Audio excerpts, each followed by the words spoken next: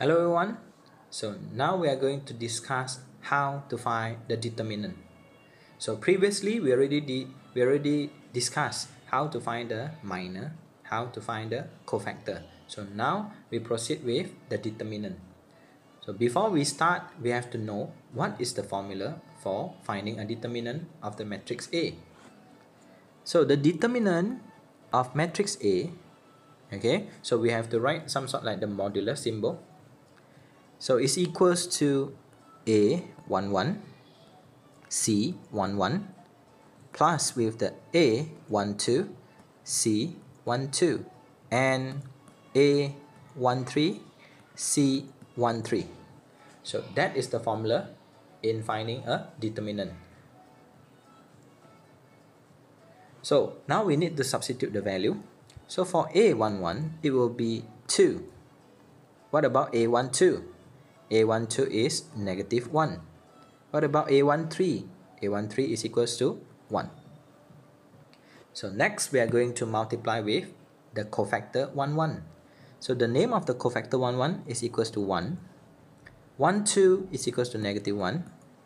1, 3 is equals to negative 1. So we have to calculate. So 2 plus 1 minus 1. So our answer is equals to 2. So the determinant of the matrix A is equals to 2. So one of the example is by using the first row. So what if we try to use another formula? The determinant for the matrix A, we can find another formula, which is we can use the column. So for example, A11, C11 plus A21, C21 plus A31, C31. As I mentioned earlier, I'm going to use the column. Okay, so I'm going to substitute the value. For A11 is equals to 2, A21 will be equals to 1, A31 will be equals to 3. Next, I'm going to substitute the value for C11. So C11 will be equals to 1, C21 will be equals to 3, C31 will be equals to negative 1. So I'm going to add on. So 2 plus 3 minus 3.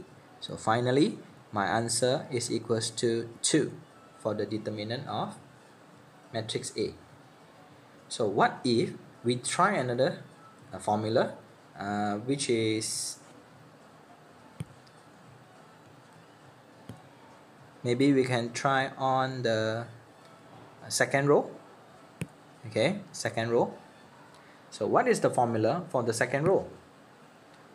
The matrix for the second row, meaning that A 21, C 21 plus A22, C22, add on with A23, C23.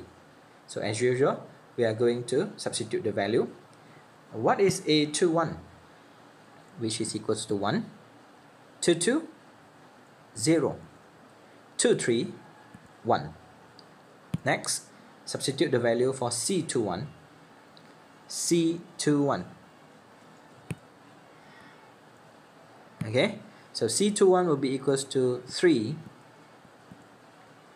22 will be equals to 5, 23 will be equals to negative 1. So now we have 3 plus 0 minus 1. So the determinant for the matrix A, which is equals to 2. So as a conclusion, in order to find the determinant of the matrix A, either you can use any row or any column. So the answer will be the same.